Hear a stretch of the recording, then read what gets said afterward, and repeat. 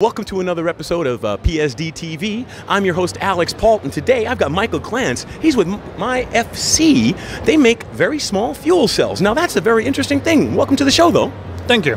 Well, let me say it again. Michael, that's a very interesting thing because I've always known that fuel cells are a very great way to generate electricity, but the biggest issue that I know of is thermal issues. How have you been handling that?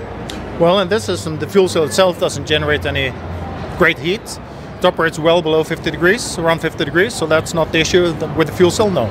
So you're using, I'm imagining, some proprietary process to control the temperature? Yes, we do. Okay, because otherwise I would say please elaborate for our audience how you reach that. Well, I wish I could, but I can't exclude that, so no. Okay, but then at least walk us through the system and how it functions. Sure. Here we have the jack, it's the fuel cell itself. This part here, that's the charger. It contains the fuel cell, some electronics. In here we have the power card. This one contains some water, some salts, mixture of chemistry to control the reaction. So once it's in the charger, so it generates hydrogen. The hydrogen is converted into electricity.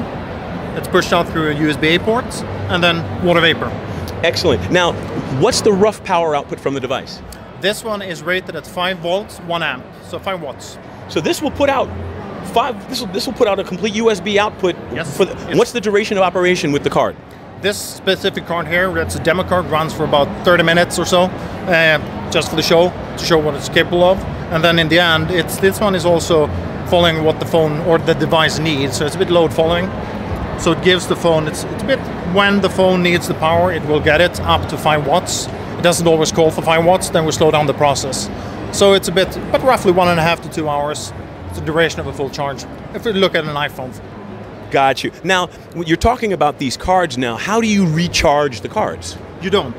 This is a one-time use card.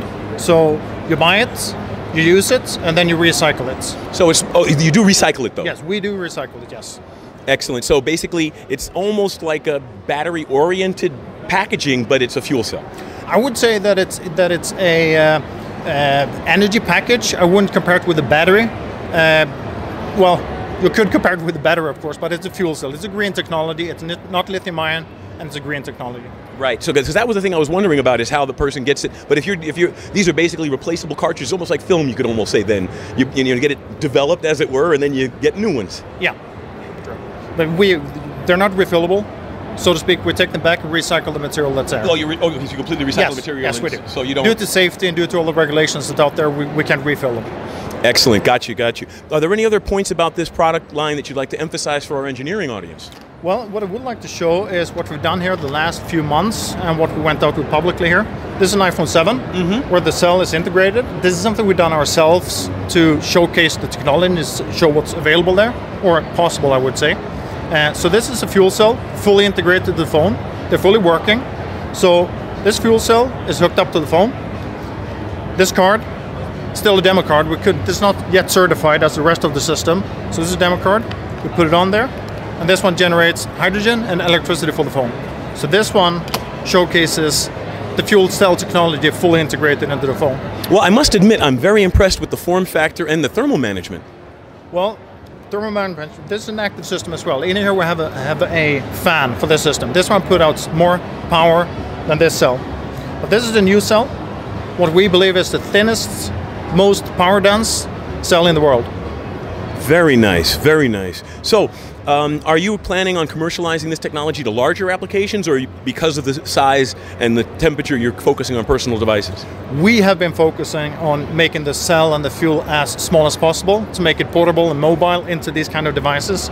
The technology itself allows to be scaled up. So we're looking into different options, different roads, how to process with this.